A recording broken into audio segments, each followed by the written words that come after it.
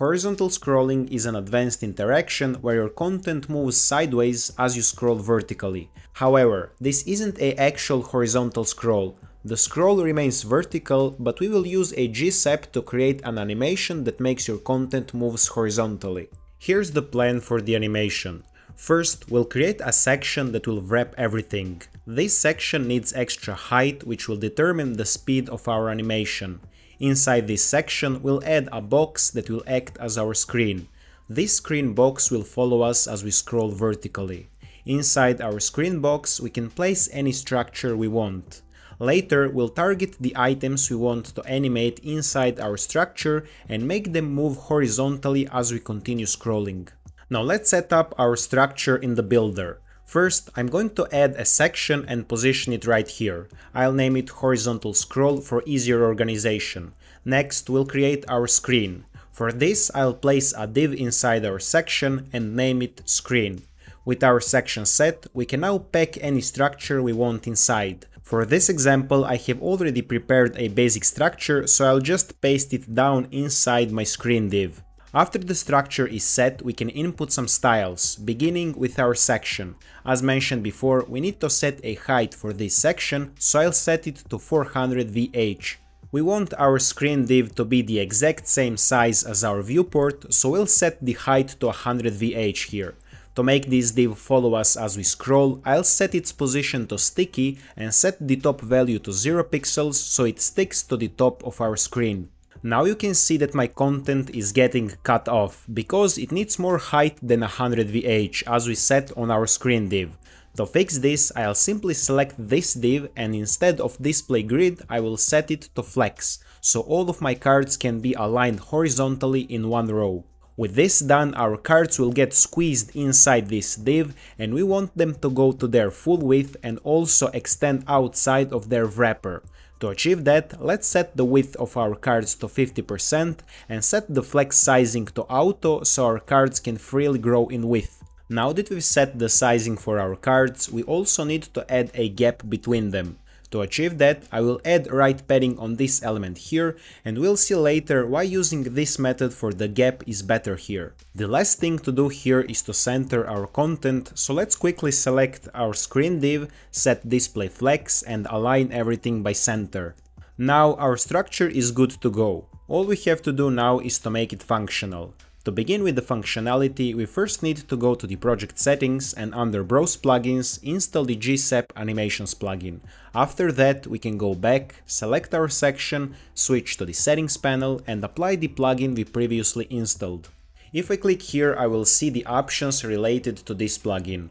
First, I need to set target to tag and in the drop-down, select the div that will be affected by this animation.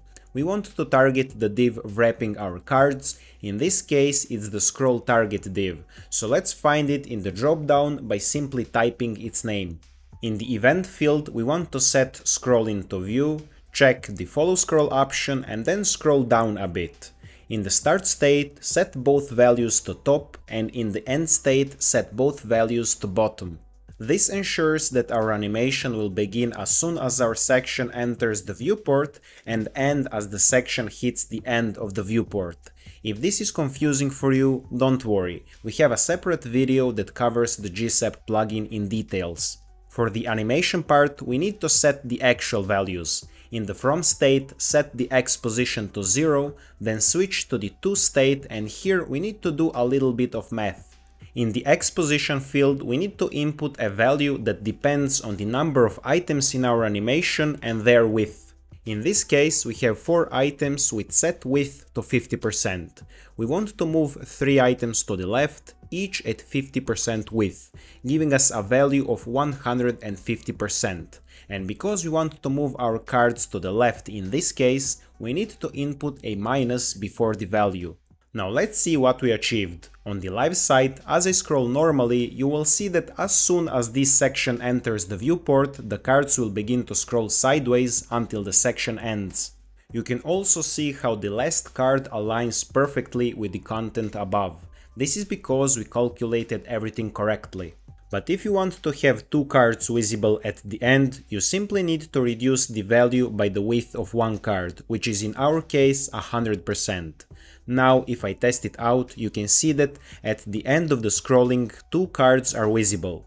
Now let's play a bit with the width of our cards. This time, let's set width to 70% and return to the plugin settings. We need to move 3 cards to the left, each at 70% width, giving us a value of 210%. And don't forget the minus before the value. If I go and test everything again, you will see that everything works perfectly and my card is still aligning with my content. Now let's go back and explain why we set the gap property using padding. First, let's remove the padding and set the gap property to the parent div.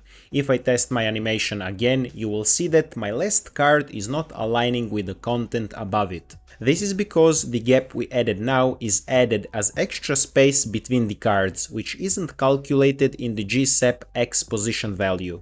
To avoid this, set the padding directly to the card, which has a fixed width. This padding is counted as part of the card, not as extra space between the cards. If you want to change the speed of your animation, you can do that by simply changing the height of your section. Currently it's 400 VH, but if I set it to 800 VH for example, you will see that the cards move slower than before and you need to scroll more for the interaction to finish.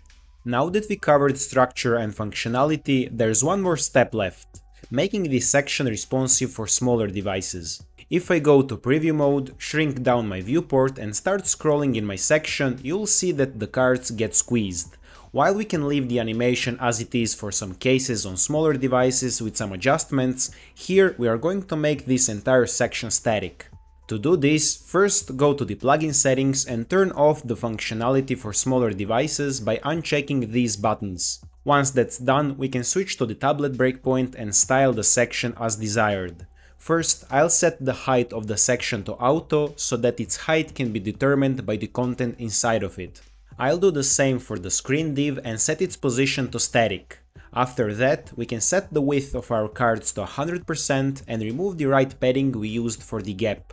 Next, set the parent of the cards to be a grid and adjust the structure until it looks good. We can even set on our section top and bottom padding so we can create a gap between our sections. Finally, check the smaller breakpoints to ensure everything fits perfectly. And that's it, we reached the end of this tutorial. I hope you enjoyed it and learned something new.